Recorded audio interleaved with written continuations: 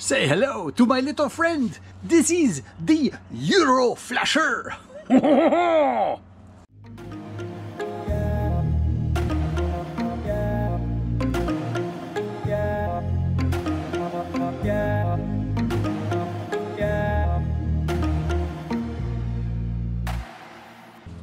Well, good afternoon, everybody. Welcome back to another upload of It's a Dyer Thing. Rob here. Thank you very much for tuning in. And before we get any further on this, please hit that subscription button and the notification.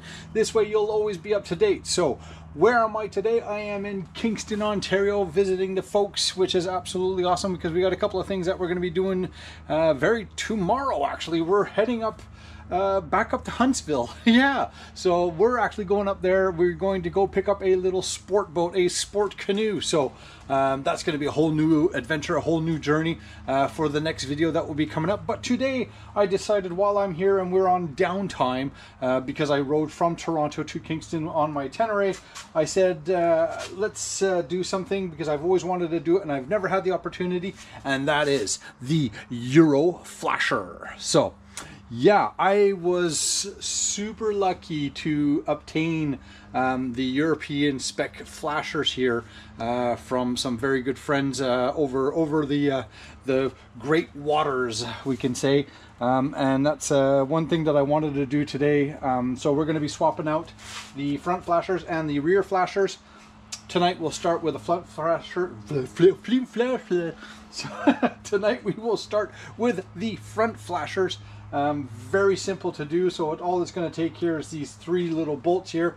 This whole panel is going to come off, and as you know, the stock flashers, I mean, not only are they just flimsy, but they're actually held in place with just a little plastic tab press fit into the body panels. Yes, I prefer them. I have no problem against the big pumpkin flashers, but I thought the nice little white Euro flashers would be super cool. As you can see, there's a huge difference in size, but I do like to retain the stock style flashers. This way it's that rubber piece, so they are, you know, very bendable. They are you know, very forgiving when it comes to doing some off-road trails and stuff like that. And if you lay it down, you know, at least if anything, worst case scenario, the flasher is just going to basically pop out of the body panel and you can pop it back in and keep on riding for the day. Whereas, you know, if you buy some accessory ones and they're hard and they're stiff and they're very cute and all, but yeah, if you ever lay it down or if you break it or knock it or walk it and bang it, once it's broken, it's limp, and it's going to be limp for a long time, and well, nobody likes a limpy, right? So let's get to this. I am going to basically take off these three bolts here. Super simple. They are an 8mm, or you can use a Torx style screw. This is on the Tenere 700 2022. I'm using, look at this tool set here. This tool set is got to be well over, you know, 18 years, or no, sorry. I moved here 22 years ago in the Toronto region, so even before that, so it had to be another 10 years, and even before that, so almost 40 years old, if not more. So Gramfer, again, I'm using your tools. I promise I will put them back. I will not lose it. At least this one, it's an 8mm, not a 10mm, because God knows where the 10mm always go. They're always disappearing here. So anyways, let's get to this. Enough talk and more actually doing, right? So just allows me to take this off. Then on the inside there is also a couple of little rivet plugs that you kind of have to push in. Oh no, actually this is also an 8mm. So here, let's come and take this one off as well. So normally, like on a sport bike and stuff like that, they're like little push rivets, pop rivets, right? So on the Tenere, funny enough, it's still, oh, the one up here has always been a pain in the butt to try and get. You know what, let's do it this way. You push it forward, right? And you kind of bring it back, right? There's still the little plastic rivet up at the top here, but I find it's always easier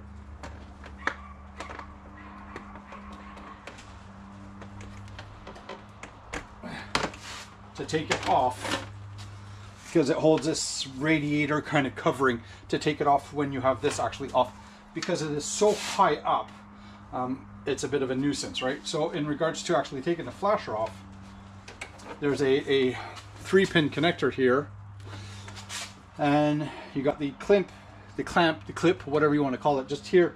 You kind of just lift that up with your nail, and then it can slide right out.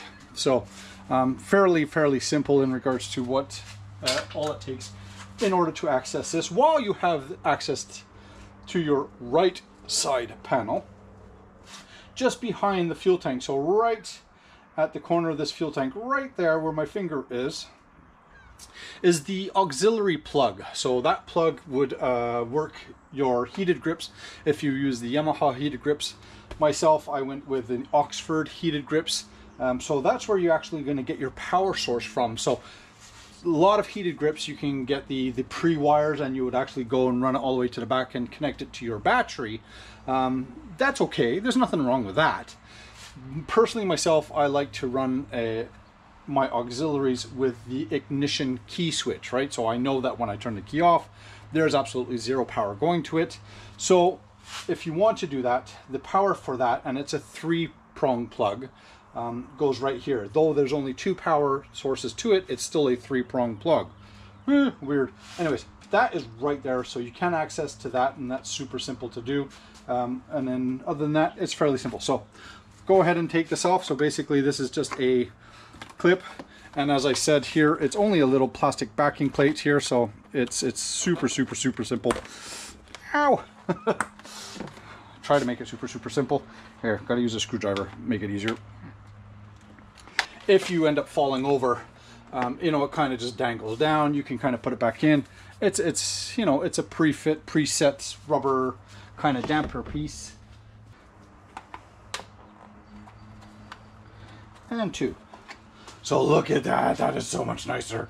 I mean, really big, really huge difference, like big pumpkin versus little bit of winky. So that is really nice. Now, the only thing I am losing going with the Euro spec flasher is in Canada or North America, we have a 3-wire flasher, whereas the Euro, it's only a 2-wire flasher. So, is that a big deal? No, because I think it's only Yamaha, and maybe, I don't even think there's that many out there that actually use a daytime or a running light flasher mount system other than Yamaha, really. So anyways, let's go and plug it in and just make sure it works.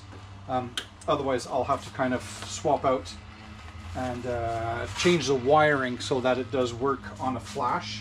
Basically, that's what we want, and not on a not on an on, right? So there we go, it works, it flashes. Look how nice that is. Uh-oh, why are you going to a hyper flasher? Why did it do that? It's a bulb though, it's not an LED. Ooh, I don't get it. Slow and fast. I wouldn't need a resistor, would I? Look, it starts off slow. Well, what I may have to do then is I may have to go out and get a flasher relay, I guess. So anyways, we're going to continue on the other side. We're going to swap them out. We're going to swap out the back ones as well. The back ones is a lot more to take apart. You have to take apart the whole body panels and all that stuff. So we'll do that. Once we've done that, if I find that there's a hyper flash with them, though I thought the bulb, maybe the bulb wattage is different that causes it, because it's not an LED, it's just a regular tungsten bulb. So maybe the resistance of that bulb is different. If that's the case, no big deal. I do have flasher relays at home, and that's just simply a plug and play, so just take it out, put it in. That would add some more resistance to the flasher loading unit, which would then slow down the flash again. So we'll do that, we'll see how it goes, and then we'll kind of recap from there. So there you go, guys. Let me get to that, and yeah, we'll kind of do a walk around once it's all done, and hopefully we'll see what comes of it. All right. All right, so now we are getting to the second portion of the super European Euro. The flashers for the back ones here. So I'm hoping this is going to work right here. So I would presume the length is going to be the same. There wasn't any change in the Tenere, whether if it was Canadian or European. So the one thing I did notice when I did install these, and I was sure, and maybe I'm wrong, maybe they are LED. I'm looking inside, and I don't want to open it up, but these may be LED. Why I say that is because I've done both front now, and when I go to turn the flasher on, it starts slow because I think I'm still running with the tungsten lights here in the back, which is causing a resistance, and then starts to go into a hyper flash. So I'm guessing that's when there is a lesser of a resistance on the actual lighting when it comes through. So it doesn't matter. I do have LED flasher relays. Actually, I just ordered up one on Amazon, which I should be getting here tomorrow, so I hopefully will be able to install the flasher relay even before I get back on the road and head back to Toronto. So today what I'm going to do is we're going to kind of fast track here through in regards to uninstalling the back panel, so I can actually go ahead and install this. There are quite a few videos out there showing you like step by step on how that is done. I don't really think it's necessary for myself to kind of go through all that. There's no point in keep uploading the same kind of videos over and over again by different viewers here, but it seems to be a fairly simple process, just lengthily, like a lot of hardware, a lot of intricate components that are kind of attached to each other, which you have to kind of take everything off just to access the rear tail. Now again, most of those videos are people who are actually doing the tie details, where I am not doing a tie detail, so hopefully I can get away with a little bit less disassembly, but we'll see how it goes from there. Right now we do have the rear tail piece here that I've already loosened up, and I've taken all the bolts off, so that's fairly simple. You got those two knobby bolts there. You got to take the side panel off with 3 bolts, and then you got a little riv nut and a couple other little bolts, and then you got the 4 Allen screws up at the top, and then there's 4 down or 6 down on the underside. And once that's done, ta-da, with the magic of a computer and not having to film everything at the same time, we now have complete access here. Look at that, there's the ECU. Well, that's pretty cool. Eh? On the other side, I can see that's where we got the flasher relay as well. We do have all the connectors here, so this is where the actual flasher connectors are. So the flasher wires are here. Hopefully, like I said, I can kind of be able to feed my wires through. That would be really nice. I really don't want to have to start taking the whole set apart, but we'll see how it goes from there. Slowly we'll just kind of keep on working at it. For the most part, everything is either a 4mm Allen, a 8mm socket, and a Torx. So again, depending on what you have, for the most part, regular common tools should be usable. Let's just take a look here. That is definitely not for the flasher. This is the flasher. Here's the other. There's flasher 1, and that's probably flasher 2, and that looks to be oh no, female. Okay, so yeah, no, okay, so far we're maybe still good here. Okay. Panic moment. So you know what I'm going to do, actually, let's do a test here. Let's pull these guys off and just first off test the lights, and then we can also identify which one is which. And then we can also see if it hyper flashes, and then make sure that it is actually the flashers that I'm plugging into before I start taking all this apart and then realize, oh my god, right? So where is my key? If these are LEDs and whatnot like that, because if they'll go straight into a hyper flash, then we definitely know that they are LED, and I will require a resistor in order to kind of slow it down, right? So let's do the left side flash. There we go. So as you can see, we're definitely going into a hyper flash right away, both front and back, and the right side. There we go. So they are definitely an LED or a very little resistance in regards to flasher wise.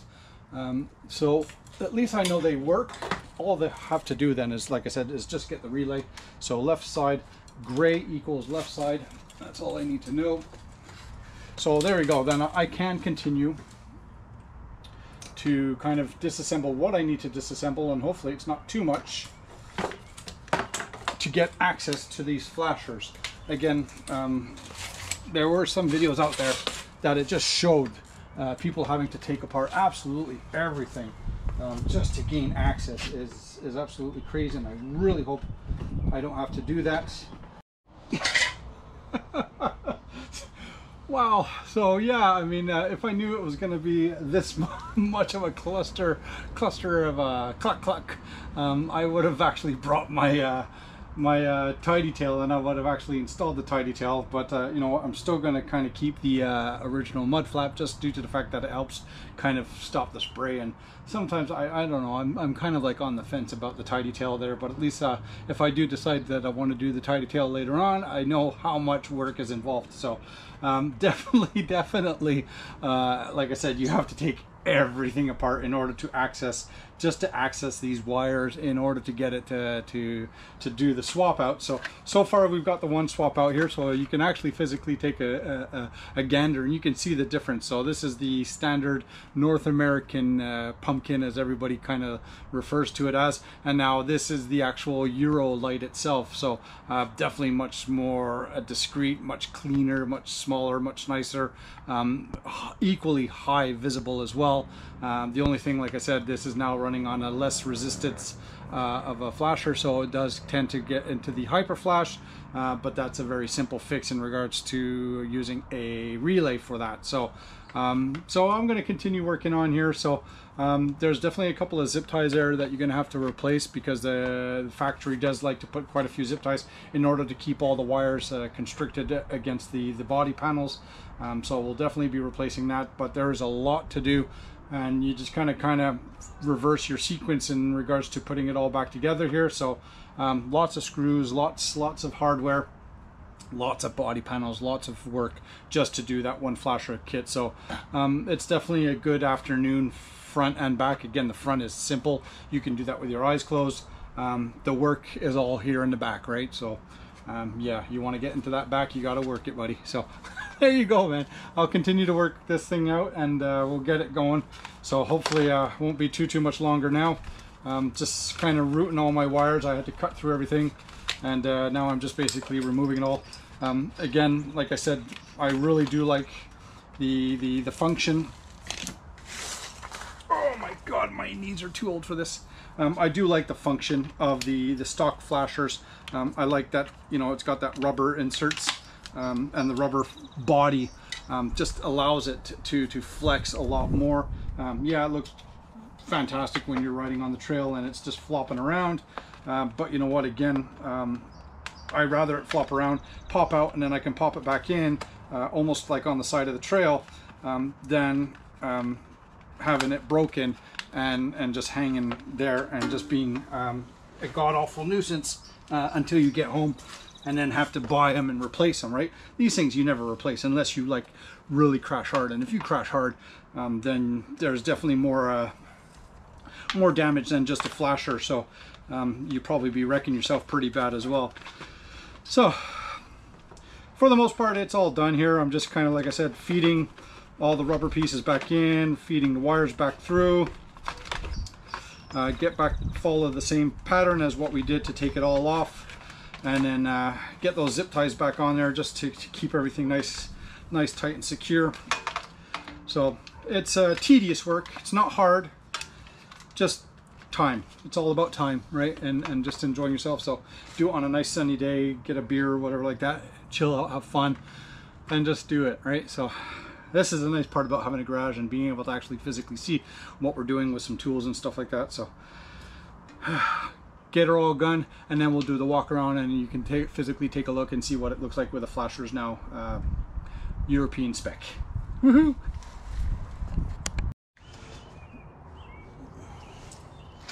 All right, so there you have it, guys. I mean, for the most part, we're going from that big, huge flasher to these nice little super clean European style flashers.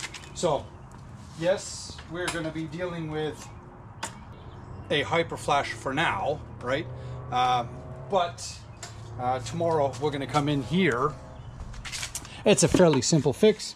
We're just going to take off this relay that's right here, and we're going to replace that relay with the LED flasher relay. So that's going to stop the hyper flash here, what we don't like in America and or North America, sorry. So it just doesn't draw attention to the law enforcement. But other than that, it was a fairly simple procedure. Just there was a lot of work in regards to taking everything off in the back. So wasn't hard, just a lot of bolts, a lot of screws, lots of items that need to be removed in order to get it all to fit on properly there. But for the most part, it's done. So we're just going to finish off with the body panels there. So in the next 5 minutes, she'll be back to normal. But other than that, guys, it was fairly simple, so y'all can do it and just kind of clean it up, make it your own personal bike. So until next time, y'all be safe, have fun, take care, and don't forget, keep it covered. All right.